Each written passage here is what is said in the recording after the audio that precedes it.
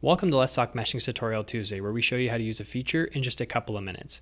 In today's video, we're going to show you how you can view all of the available keyboard shortcuts in Pointwise. The first way is from the Help menu. So if we go to the Help menu and scroll down to where it says Keyboard Shortcuts, also note this question mark here. We'll talk about that in just a moment. But if I click on Keyboard Shortcuts, it will bring up an overlay in the display window showing me all of the available keyboard shortcuts in Pointwise. And as this note over here suggests, to hide the overlay, you simply hit the Escape key. The other way to bring up the keyboard shortcuts is by holding down the question mark on your keyboard. You'll quickly be able to see all of the available shortcuts, and then to dismiss the overlay, you simply let go of the question mark. And that is how you can view all of the keyboard shortcuts available in Pointwise. If you like this video, be sure to click the thumbs up button and subscribe to our channel for more videos like this.